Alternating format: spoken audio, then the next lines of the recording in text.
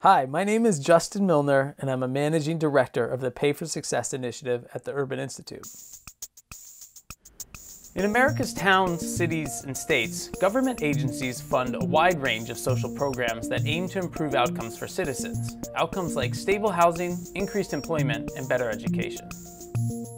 Yet many of these programs have relatively little evidence behind them. We often don't know whether they are all that effective at delivering the results we want. And changing the status quo isn't easy. Trying something new and innovative carries risks and costs for government agencies with no guarantee of success. To break this status quo, what might be needed are new, disruptive innovations, mechanisms that help shift that risk, elevate the role of evidence, and bring together a range of different partners. One potential candidate is something called Pay for Success. Pay for Success, sometimes called social impact bonds, is still a relatively new concept. But in other countries, such as the United Kingdom and Australia, and a handful of places in the US, Pay for Success projects are getting attention as a way to deliver better outcomes for communities.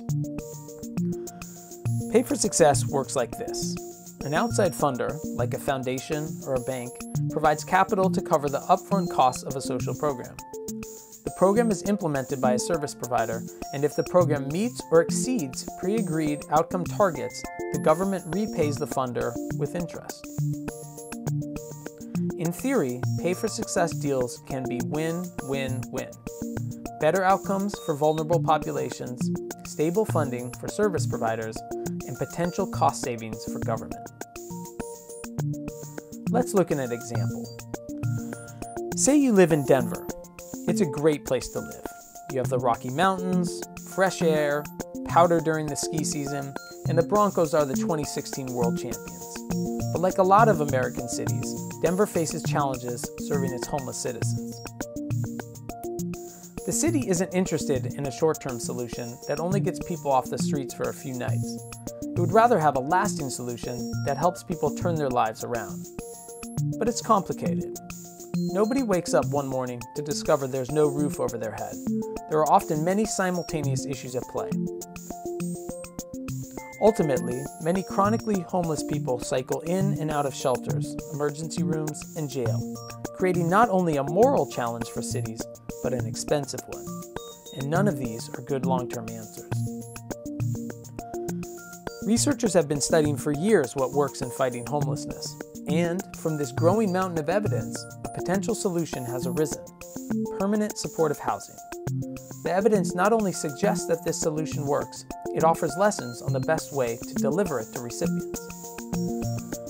So now Denver has a potential solution for a better way to fight homelessness, but it still has a different problem. Programs like permanent supportive housing carry expensive upfront costs that can be daunting. Even if you have all the evidence in the world, it's still scary to take that risk, especially if you're a cash-strapped local government. But what if there was a way that private funders and philanthropies could pay for the upfront costs of a potentially game-changing supportive housing program? What would that look like, and why would they do it? This is where Pay for Success comes in. From Denver's perspective, by shifting the program's financial risk to these outside funders, a major barrier to adopting innovative solutions is lowered, and a promising new intervention gets funded. From an investor's perspective, they're betting on potential solutions to their community's woes, in the hopes of seeing problems get resolved while also potentially earning a return on their investment. Once the program is fully implemented, Denver and its partners are ready to evaluate. The evaluation, in turn, yields evidence on whether the program met its target outcomes and whether those outcomes prove the program is a bona fide success. On top of that, the evaluation adds to that mountain of permanent supportive housing evidence and deepens the understanding of policymakers in Denver and beyond.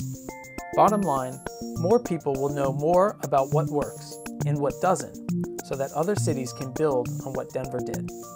This example from Denver, which is based on a real-world project, demonstrates how governments can overcome a status quo where evidence-based programs are rare. Even better, the Pay for Success project shows how research can inform policy and practice in three critical ways: by looking at the evidence base to find a solution, to inform project design and implementation, and to expand the broader evidence base of what works through further evaluation. In our quest to make evidence-based policy making in government the new status quo, Pay for Success is a potentially powerful new path forward.